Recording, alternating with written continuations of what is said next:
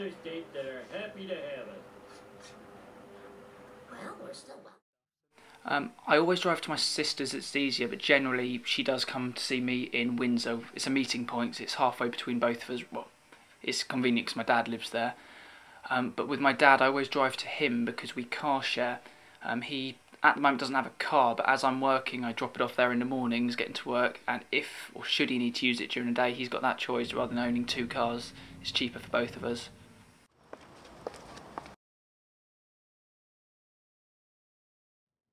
I don't rush anywhere. We've got plenty of transport buses, plenty, every minute, 10 minutes. So we're very lucky that way. I'm showing my bus pass. I usually know nearly everybody on the bus.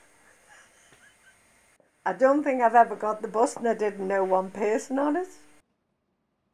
Today, and I try to go tase the crazy. He's like, so can I tase you? No. I mean.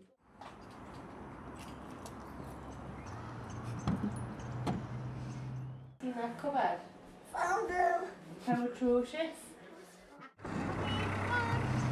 Obviously other choices here by public transport. I find it more financially benefit for ourselves is to use the car. We're not standing around freezing cold bus stops getting soaking wet or whatever, or waiting on buses. Some buses it would cost you a fortune on the bus because it's 80p each for the kids and then it's about £2 for us, so that's in a day. If you're making 4 trips, that's £6.60. Using the van to go and collect the kids from school because it's 7 miles from home, so it's like 28 mile a day. Couldn't live without my car now, like, I'm not used to it. We couldn't have the kids in the schools we wanted them in. Yeah, I couldn't do my job. I go from different house to house, so I would lose out on hours travelling, waiting for buses and things. And then your wages would be spent on travelling around.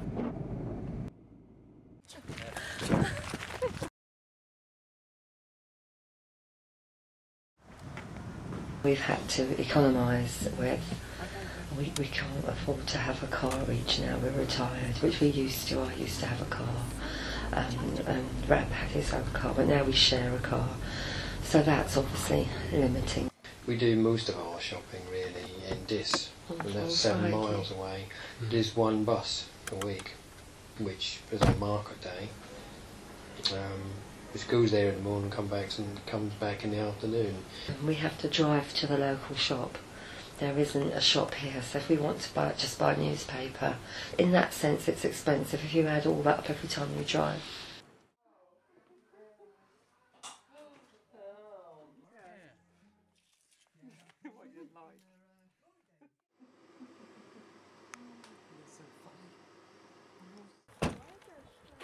We do have a bus. It's called a Can Go bus, and you ring up and book. Arrange a time. Well, no, it comes at a certain time, but you have to arrange to be picked up. We've never actually used it, so I'm not sure how it works. But it's not.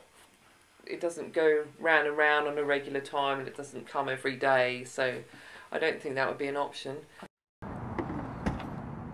We did swap a car from a bigger one to a littler one, didn't we? Yeah. Because the petrol prices had gone so high. And the tax went up through your emissions.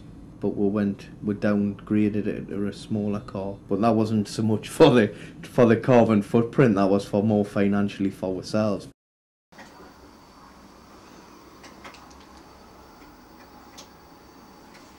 Oh, I use my bike mainly every day.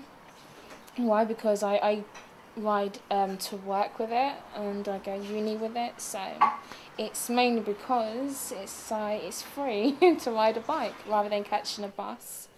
It's like £1.70 every day using the bus, so yeah, I'm saving money along with it as well. We don't really use our bikes as much as we should do. No, we should use them more. I think it's easy just to jump in the car. Or we walk. We prefer to walk, really. I would like to bike to the shop more. It's this. You always. The reason we got the bikes was out, because we aspired. You have this ideal of us riding our bikes, but I think we did more when we first got them. But if I'm going to be honest, don't use them as much now. Unfortunately, biking is a pleasure on small roads like this, but once you start getting onto the bigger roads, it's a bit dodgy. It's frightening, yeah. You find cars and vans especially, they just drive too quickly. But I think electric cars, for instance, aren't practical for the countryside because they've got a short range. So you probably couldn't go to Norwich and back with an electric car. I don't tend to use public transport. I find the train quite expensive and too far to walk when you get there. I suppose we could possibly cycle to Lymington. In fact, I have cycled to Lymington. Take about 20 minutes, half an hour. Wouldn't like to do it every day, but I don't walk anywhere, I drive. Not very green there, am I?